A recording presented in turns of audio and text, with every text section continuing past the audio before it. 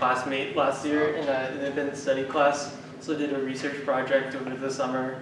He's a senior at Stony Brook, interested in algebraic geometry, and yeah, why don't you go ahead? Hi, good to see you guys again. All right, so I guess shall start or yeah. All right, so today I will be presenting a talk on algebraic curves, and I want to showcase how the studying of curves is the interplay between algebra geometry and topology.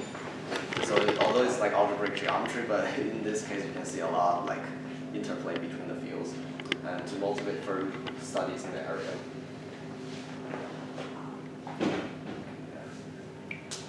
All right, so I'll split my presentation to 3 parts basically. So first part is about the algebra. So I will establish some basic definitions, and then it's the topology.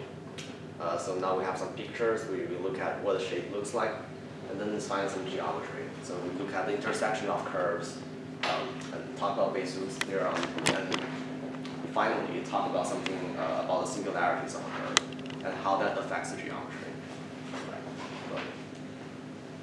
Alright, so what are algebraic curves? The short answer is it is a zero set to a polynomial equation. So we are looking at curves. So in this case, I'll say a curve is a plane curve. So something defined in the plane.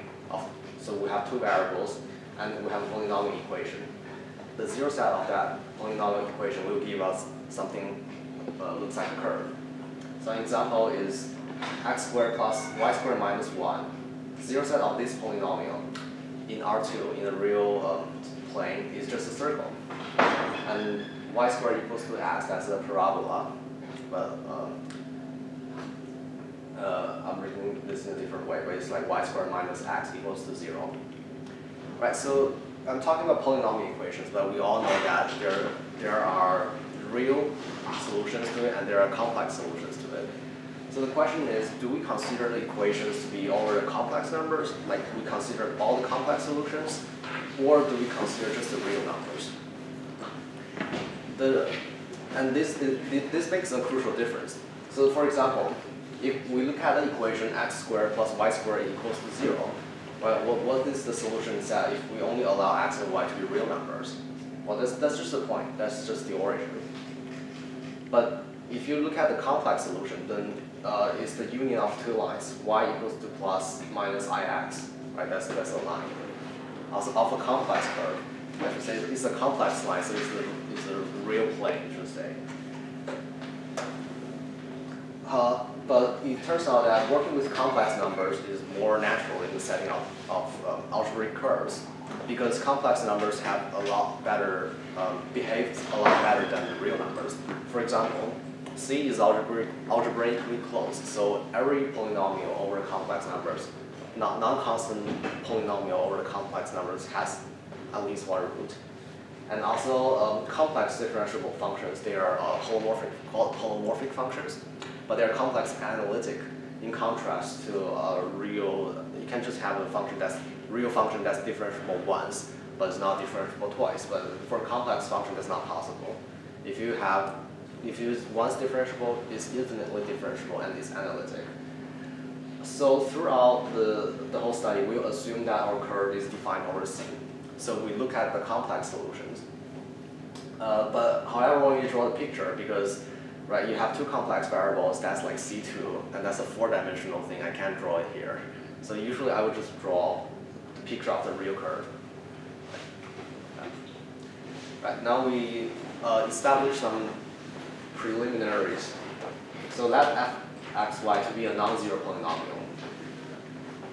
So first thing, the degree of a monomial. A monomial is a term like looks like si, yj. And the degree of this is just the sum of the exponents. The degree of f is the highest degree of this monomial. And the polynomial is called homogeneous of degree d. If when you multiply the two variables by some constant lambda, then you can pull out the constant lambda here, but with an extra factor of b here. And or you can say that you can say Sorry. this is the same as requiring all monomials of f to have the same degree. So I give two examples of a complex, of a homogeneous polynomial. The first one has degree 2. You can see all its monomials are of degree 2. And then the second one has degree 4. It has two monomials, each has degree 4. Now each polynomial you can decompose it into a sum of homogeneous ones. It's very simple. You just collect all the terms with all the monomials with degree 1, degree 0, degree 1, degree 2, and etc. So you write it as f0 plus f1 all the way to fn, and each fi is called homogeneous part of degree I. Okay.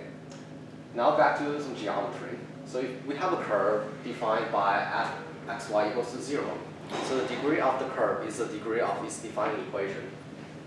Now we say a curve is irreducible if the polynomial cannot be factored into the product of two non-constant polynomials.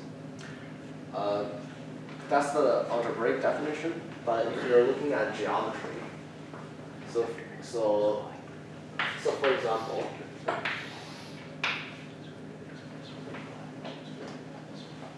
like if you have a point here and a line here, that basically means that it's an algebraic set that is like reducible because it can be written as the union of two proper subset. That's an algebraic variety, what you call it. So the example I gave here is that the line x minus y equals to 0 is irreducible, but x squared plus y squared, that's the product of two polynomial, non-constant polynomial of strictly lower degree. And you can see that it's a union of two lines intersecting at 0. Right? So it would be two lines looking like this. And so you can write the set as a union of two algebraic subvarieties. Right. So the first thing is every curve you can write it as a union of finitely many irreducible components. And then in this case, in the x squared plus y squared equals to 0 case, it's the two lines crossing at the origin. Right, so that's the picture we have. All right, so now we know what a curve is. So now we want to ask what do I mean when I say the curve is singular at some point? So let's assume that the curve is defined by f of x, y is 0. So if we have any point on the curve, you can make a linear change of coordinate. So to assume that the point is the origin of the coordinate system. So you can just study you can just assume that AB is the origin, 0, 0. Right, so how do you find the tangents to the curve at 0, 0? From calculus, you know that the equation of the tangent is given by the partial derivatives of x with respect to x evaluated at 0, 0 times x plus the partial derivative of with respect to y evaluated at 0, 0. If both partials don't vanish at 0, that is just basically calculus. So we can reformulate this in the following way. By decomposing f into the sum of homogeneous parts, you can see that the first partials is just f1. You can see that the polynomial here is just f1. So we really know that the tangent is given by the equation. It's given by the curve f1 equals to 0, and that's a line, right? It's like ax plus by equals to 0, so that gives you a line. What is the homogeneous part? Okay, so if you have a polynomial, you can write you can collect all the monomials of the same degree into one term. That gives you a homogeneous polynomial. So the homogeneous part is when you just decompose the general polynomial into the sum of homogeneous polynomials. Okay. Right, so I said that the curve is given by f1 equals to 0, right? But what if f1 is just a 0 polynomial? So the equation is 0 equals to 0. That's the whole plane. It's no longer a line. This basically shows that the definition is not good if all the first partials are 0. Right, so Now if we remove all the homogeneous parts that are just 0 polynomial, then we can write f equals to fk plus 1. So where fk is the homogeneous part of the lowest degrees that's non-zero. So the tangent cone at 0, 0 we define to be the curve fk equals to 0. The multiplicity is defined to be k. Now we know that if k equals to 1, that means that at least one of the first partial is non-zero. Then the point is called a smooth point or a regular point. If k is at least 2, then it's a singular point of multiplicity k. So because we know that the tangent line is a linear approximation to f at 0, 0, so basically we disregard, we throw away all the high order terms and look only at the linear term. So in the same spirit, you can think of the tangent cone, which only contains the lowest term, like we throw away all the fk plus 1 and the higher terms. That gives you the collection of all tangent directions through 0, 0. Finally, an observation that if you have a reducible curve, and so the curve cannot be smooth at the intersection point of these two irreducible components. If we look at the x squared plus y squared equals to 0 thing, you see that you have two irreducible components crossing at 0, right? So at 0, there's like two tangent directions. One is through this irreducible component, the other is through this irreducible component. So a reducible curve cannot be smooth everywhere. If it's in irreducible components intersect, there could be, you can't have like a point intersect a lot, union a line that doesn't intersect anywhere, so it's smooth. Okay, so now please take a look at this picture. It's called the nodal curve. Y squared equals to x squared plus x cubed. This curve is singular at 0, 0. Because you can, as you can see, the lowest, it doesn't have any linear term. The lowest homogeneous part has degree 2. And I just said that the tangent cone is an approximation to the curve at 0, 0. And you can kind of see this because near 0, 0, the curve you are looking at, the curve locally looks like the union of two lines, right? If you just zoom in. And that is precisely the zero set of y squared minus x squared equals to 0. That's x plus y times x minus y, so it's two lines. Right. So now we know that if you have a smooth point, the tangent cone to the smooth point is just f1 is equals to 0. That's a line. So what if you have a singular point? Right. So the theorem is that the tangent cone is a finite union of lines. So it's not too far away from being a line, but you have multiple tangent directions at a singular point. Proof is this. If you have a point in tangent cone, then you see that after you scale the coordinates by some scalar, because fk is homogeneous, so the scalar point is still in the tangent cone. Which means that if the cone contains one point, it contains every point on the line defined by the point we were just talking about. So the tangent cone is a union of lines, which explains why it is called a cone. Because if you think of a cone that's like through the origin, right? That's a union of lines.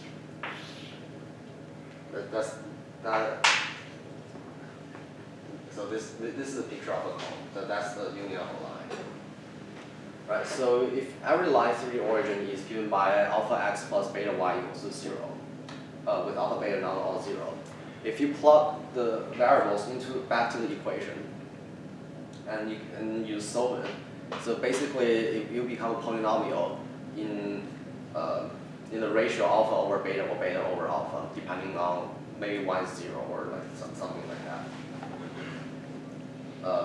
Then because it's a complex polynomial in finitely many of finite degree, so the slope, which are determined by alpha and beta, they can only take finitely many values. And this is one place you can see why it is good to work over complex numbers. Because if we're looking at because if you allow complex solutions, then this is a degree k polynomial when you like do all the substitution. So it will have exactly k solutions when you count the multiplicity properly. But if you're doing the real polynomials, in real case, it's not so easy. Okay, so we know that the tangent cone here is a finite union of k lines if you count multiplicity. So if you have exactly k distinct lines at t, then you say the singular point is an ordinary k point. So example would be, so some common terminology would be a double point or a triple point. Next slide. Okay, we don't have it. So okay, can I go back to the nodal curve? You want to? The nodal curve? Oh, the nodal curve? Yeah, so the nodal curve here, the singularity at 0, 0, this would be an ordinary double point because you have two distinct tangents passing through 0. Right. Next. Okay. All right, so this concludes my discussion on the algebra of curves. Are there any questions? Comments? Do you want to briefly say like the fundamental theorem of algebra? Oh, okay. Okay, so the fundamental theorem of algebra is that if you have any non-constant polynomials with complex coefficients, then it has at least one root. So as a corollary, so in fact every polynomial, every non-constant polynomial would have exactly the degree of it many complex roots if you count multiplicity. All right, so any other question? All right, so now let's get into topology. So we say an algebraic curve, right? What is a curve? A curve is basically a one-dimensional thing. You can think of it like as a line, or that's the best way to look at it. But if it's a one-dimensional complex object, it's defined over the complex numbers. So if we go back to the real case, it's really a two-dimensional real object. So usually, normies call it a surface, but algebraic geometers call it a curve. Okay, so if you have a curve that does not have any singular point, then you can use a theorem called implicit function theorem for complex analytic functions. And to prove that you have a smooth manifold of complex dimensional 1 or real dimensional 2. Now, I know, so for manifolds, you can just think of it as a generalization of curves and surfaces because I don't want to get into the formal definitions. But basically, it means that locally, every point looks like, if you have a surface, then means that locally there's a neighborhood look like an open disk. Right, a complex one-dimensional manifold is also called a Riemann surface. So one thing I should mention about the difference between a general surface and a Riemann surface, like a one-dimensional complex manifold, is that the complex manifold is always orientable. Like we know that like in the real case you have the Mobius band that's kind of like a surface, but it's not orientable because there's no like inside and outside or all sorts of things. But that doesn't happen with Riemann surfaces. It doesn't happen with complex manifolds. Now I have been talking about the equations like as if they're a subset of C2, or the product of the complex plane with itself. But to make the theory works better, it actually we might want to compactify the curve. So this means I consider a curve in projected plane. Now it's kind of technical. So basically if you have a plane here, right? Think about if you have like two parallel lines. Then these two lines they don't intersect, right? But we want to make the theory better. So we just want to say like all lines intersect at exactly one point. So what do? So you add a point at infinity.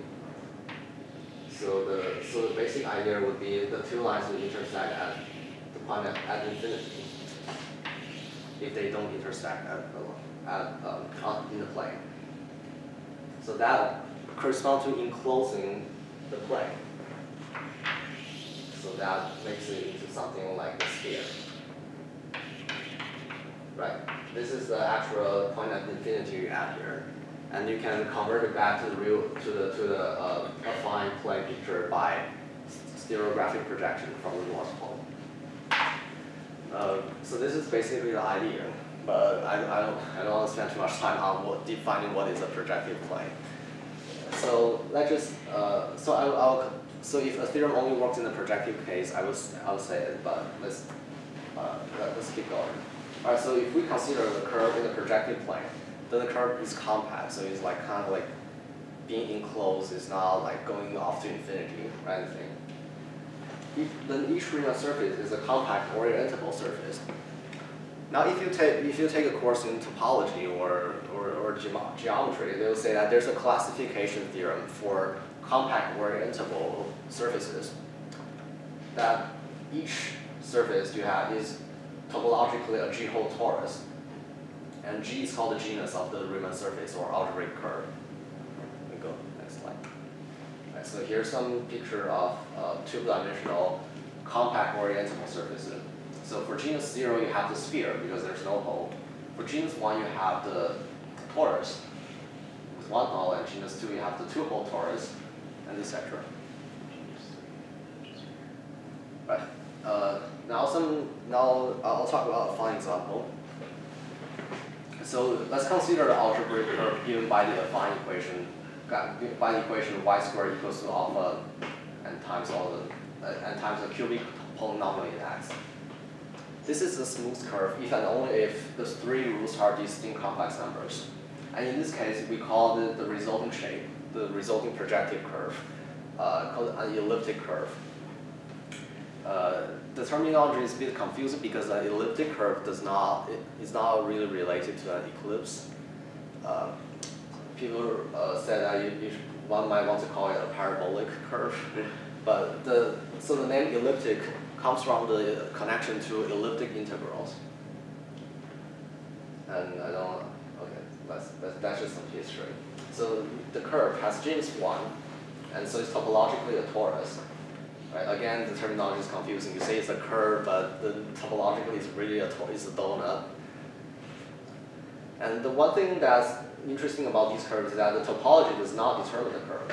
So all elliptic curves, they look like a torus in the topological domain. But they are not the same as complex manifold.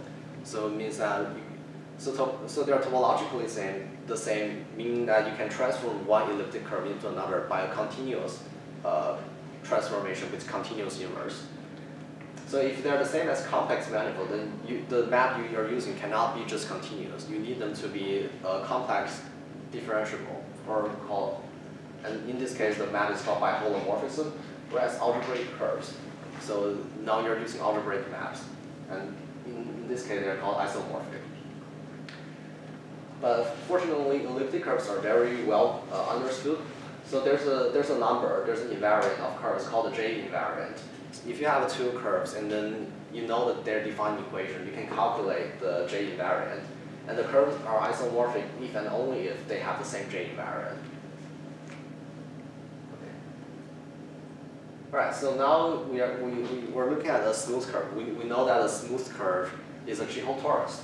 But what about singular curves? We call that an algebraic curve to be singular, like not all curves are smooth. If we look at another curve, y squared equals to x squared plus x cubed, you know that near the origin it looks like two intersecting straight lines, right?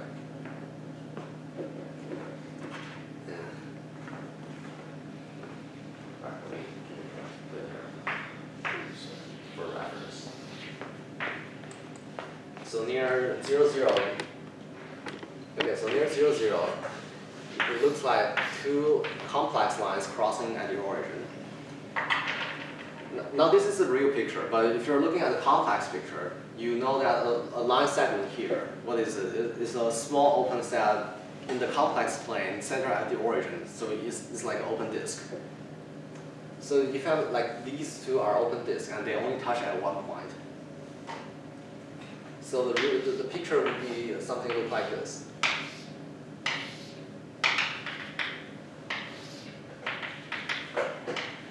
So you have two things that looks like a disk that touch only at one point.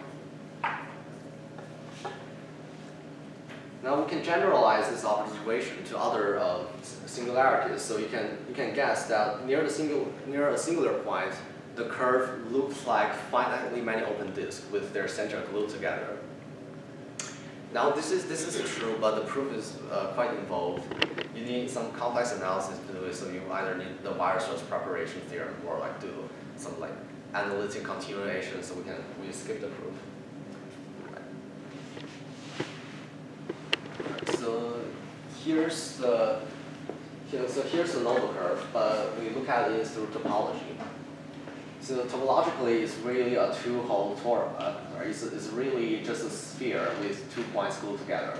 And you can see like near the singular point here, this is a singular point. And near it, it looks like 2 open disks with their center glued together. All right, now given this picture, and we know that near all the singular points is just some open disk with their center glued together. So a natural thing to do is just to try to separate the points. So then we can construct what is called a normalization or desingularization of the curve. What is it? So let C be a curve with singularity at P1 to Pk. Then you can construct a compact Riemann surface, so which means that it is a smooth algebraic curve, projective curve. And it's called a normalization or desingularization. And together with the map, sigma, such that the pre-images of the singular points in C are finite collection of points. And then outside the singular points and their pre-images, your map is a compact analytic isomorphism. So we know, because we know what the local topology of singular points are like. So it's quite obvious to construct C. You just separate all the points, all the singular points, right? And then the map you get is by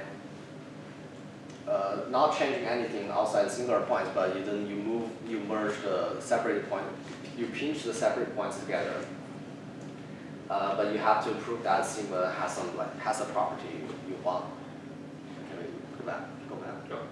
Yeah. So in this picture, the desingularization would be something we can just separate this point, right? We just unpinch the 2 points, and that gives us a sphere. Now a sphere is also known as a complex projective line. So what is it? Okay.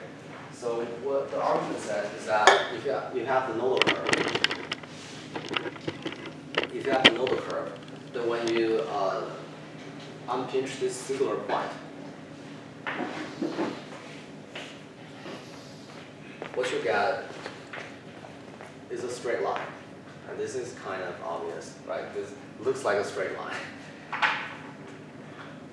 All right.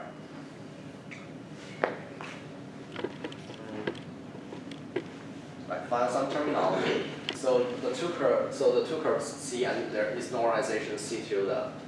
They're both birational. Basically because they are isomorphic on dense open subset. They're only different on the set of like singular points and their pre-images. And if you have a curve, it's rational.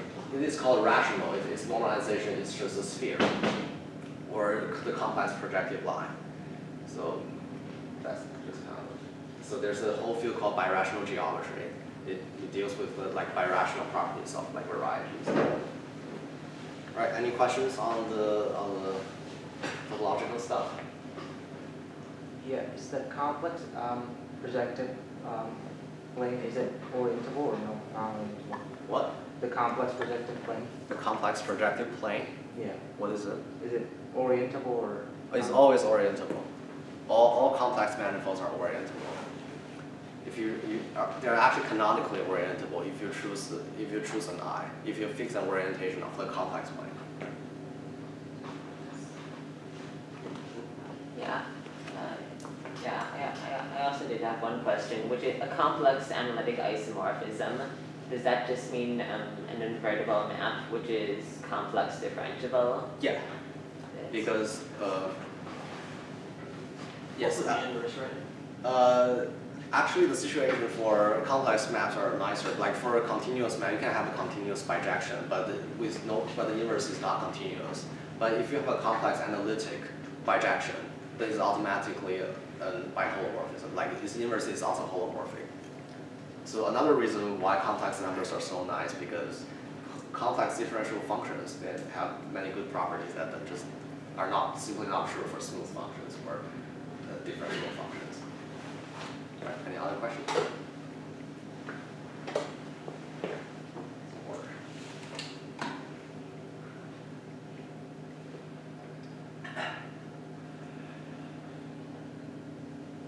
All right, so finally, let's get to the geometry.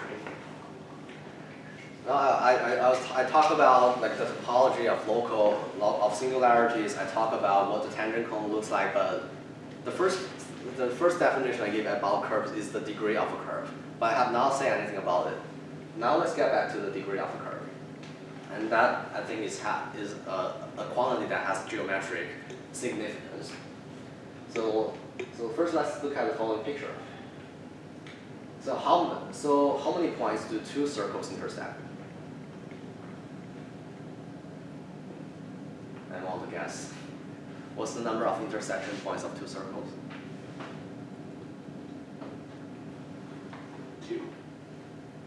Well, then you see, well, okay, I shouldn't say circles because I should say conics because these two are not circles, right? One's an eclipse. I should really say conics. All right, so back question. So these two conics, you can see that they intersect at 4 points, right? But you can also have bad cases where they only intersect at 1 point. So the idea of geometry is basically we only speak of general objects. Like if you have two lines, then these two lines. You're talking about the real solutions to the intersection, right? Yeah, the real thing. Yeah, I just want to give some intuition to the situation. So if first, it's a nice job. Just drop it. Here. All right. So right, let's get back to the real picture. So you have two lines in the plane, right? You know that two parallel they don't intersect only if they are parallel to each other. But it basically means that if you change the slope a little bit, like you just diverge from the parallel one a little bit, then you will intersect the other line at some point.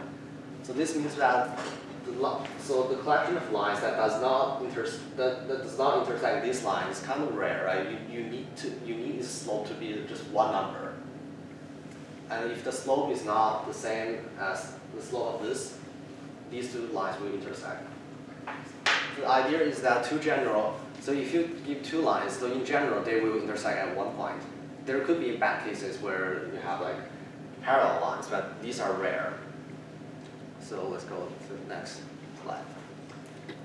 So these two, let's say circles, so the picture we saw before, they are degree 2 curves, and then you can see that they will intersect at 4 equals to 2 times 2 points in general.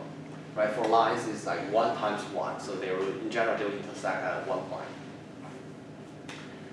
If you have any degree D curve defined by this equation xy equals to 0, then you can substitute x. You can look at this intersection with the line y equals to kx plus b. So basically it means that you substitute the value of this. You substitute y for kx plus b. Now this is a degree D polynomial. For most values of k and b, if you don't choose them so badly that the curve, the top degree term just vanishes. So, and this will have the solutions. Hence, it means that if you have a degree D curve, the curve will intersect at the general line at d points if you count multiplicity to take account of the multiple roots. Now this is a special case of this theorem called Bézout's theorem that talks about the intersection of curves, right? So now some terminology of the intersection. So now let's look at two distinct irreducible curves, C and C prime. We want to define their intersections. So the intersection number C times C prime is defined as the sum of over all intersection points, the multiplicity, which I denoted by C dot C prime parentheses P. That's the intersection multiplicity. Is a bit involved to define because you need to take the normalization and you look at the degree of the normalization map, etc. But basically, it's the same. You can do it purely algebraically by the result of CR. Yes, you can. Yes, you can define it algebraically, but the definition is even more complicated. so basically, the intersection multiplicity. If you have something that looks like z squared, then that would be multiplicity too. Alright, so I don't want to get into it, just I'll list some properties. So you have two arbitrary curves, such that they don't share a common irreducible component. Right? Recall that if you have the same line, it intersect itself, is kind of bad because it will be infinitely many intersection points. So we decompose the curves into irreducible components, and we define the intersection number by extension of linearity. So we define it to be the intersection product of the irreducible components. Now there are some obvious properties of the intersection number. So first is symmetric. So C intersect dot C prime equals to C prime dot C. So it doesn't, it's obvious. This is intersection of geometric property. It doesn't change in what order are you considering the curves. Now if you have two curves intersect transversely at a point, then the intersection multiplicity is 1. Transversality needs some definition, but basically so the point here would be a transverse intersection. So anything that just looks like your normal intersection would be transverse. You just use your intuition. And if you have a singular point on the curve, on any of the curve, then the intersection multiplicity will be greater than 1. This can be seen by intersecting the curve with a line, right? Because the lowest degree would have degree 2, so the order of vanish is at least 2, so it will be higher than 1. Now I say this actually is possible to define the self-intersection of a curve. Then you can say, okay, obviously a curve the set theoretic intersection of a curve with itself would be infinitely many points. How can you define multiplicity? So one way to do it, one possible intuitive way to do it is that you move the curve a little bit. So for example, you have a curve here, right? You have a line here. You want to define the intersection number of the line with itself. So you can imagine like slightly deforming the curve, move the curve a little bit, and then these two will intersect transversely. Now this is one way to do it, but actually in algebraic geometry, this is not always possible. Because you can have negative self-intersection. You can have curve that intersect with itself at -1 points. So like how does this make sense? The key thing is you can't just move the curves. It's called rigid. You can't move the curves so that they intersect transversely. Alright, so but I'm not getting into this. Alright, so finally Bézout's theorem. If you have two curves in projective plane without common irreducible components, then the number of intersection points is just the product of their degree counted with multiplicity. Right, that's the explanation. Okay, so Bézout's theorem tells us that the degree of a curve, it has geometric content. It tells you the general number of points of intersections with another curve. So, and we know that at a singular point, the intersection multiplicity would not be 1, would be at least 2. So in some sense, the singularities also affect the geometry. So here is one interesting example that's not very easy to see. If you have a curve of degree 4, I think the terminology is quartic or quadric or something, I can't remember. But if you have a curve of degree 4 and it has 4 singular points, then it has to be reducible, so it's not irreducible. Why is this? First, because the intersection multiplicity at singular point, these are at least 2. So by Bezout's theorem, right, you can pass, so you take a pair of singular points, you pass a line through them. Bezout's theorem tells you that the total number of intersections would be 4, but you have 2 singular points, right? So all the singular points must be double points, with no 3 are collinear. Because you have 3 collinear points, then take a line through them. The line will intersect the curve at 6 points, but the product of their degree is only 4.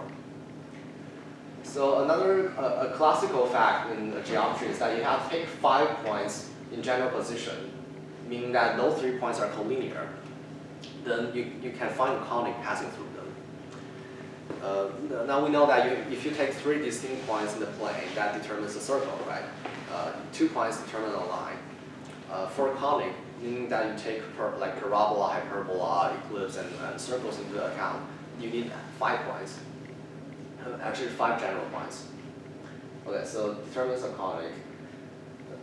Now, if we pick any other point on C that's in general position with the 4 singular points, and then you take a conic passing through the 5 points. Recall that a conic is a curve of degree 2. So you see that the intersection product is at least 9. Why? Because you have 4 double points. So that gives you a multiplicity at least 8. And then you intersect, and there's another extra intersection point, so it's like 9. And then, no battery. Do something about it. Yeah, do something about it. Sorry. Right, but the product of a degree is only 8. So this cannot happen because it contradicts Bezout's theorem, unless these 2 curves share a common irreducible component. But if you have a degree 2 curve, a degree 2 curve is a irreducible component of a degree 4 curve, right? Then basically means that the degree 4 polynomial has to factor into degree 2 times something, degree 2. Okay. So that's one application of Bezout's theorem. There are like many others relating the singular points and the geometry of the curve. Here's another one. That's basically the last major thing of this presentation. I know it's a lot, but please be with me. The theorem is called degree genus formula. The key thing is like the degree is the geometry of the curve, right? The general number of intersection points. The genus, on the other hand, is the topology. Counts how many holes the surface has, and the theorem says that these 2 are not independent from each other. They are related by the degree genus formula. So if you have a degree D curve in the projected plane, and the normalization has genus G, the G is d minus 1 times d minus 2 over 2 minus the number of singular points. So in particular, if delta is 0, so the curve is smooth, then the genus is equals to the product here. And recall that in topology, the genus determines the compact variable surface, right? Because every 2 such surface having the same genus would be homeomorphic. But if the genus for smooth curve only depends on the degree, that means that all smooth curves of the same degree will be homeomorphic. Actually, they are diffeomorphic, but that's a stronger result because they have the same genus. Right. Next page. Right. So the application, let's say a few things. So first, elliptic curves, they are degree 3 curves. They're defined by cubic polynomials. So they have genus 1. Like what I said before, they are like torus. They're just logically torus. If you have a line and smooth conics, they have genus 0. So they are rational. So I should say they're rational. So they are basically just a projected line, or they're topologically just looks like a sphere.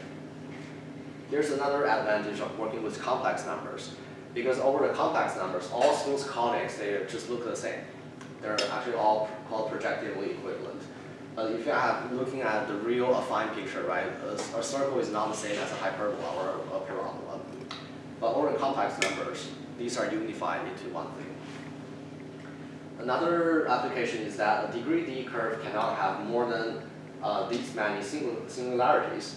Why? Because its normalization cannot have negative genus. Genus is at least 0. And that's another surprising thing, like you have a curve here having one singularity, right? So you might imagine that you can just wiggle the curve so that it looks something, I don't know, like this.